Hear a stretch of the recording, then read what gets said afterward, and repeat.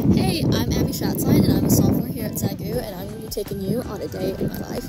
The first thing I like to do in the morning is to open the blinds in my dorm room to allow all the sunshine to come in. Then after that, I get ready to have a great day and change out of my pajamas and do my morning routine. Once that's done, I make my bed every day so my room is clean and so I don't get tempted to fall back asleep.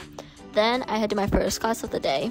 In class, I like to take my notes on my laptop. That way I can keep everything in order in one place. Once that's done, I head to the Barnes Student Center, or as students, we call it the Den.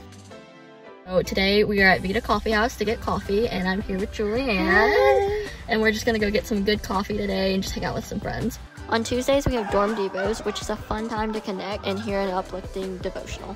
Well, that was a day in my life as a SAGU student. If you want to experience your own day in life as a SAGU student, don't miss Campus Days, March 30th through the 31st, and you can register now at sagu.edu/campusdays. Hope to see you there.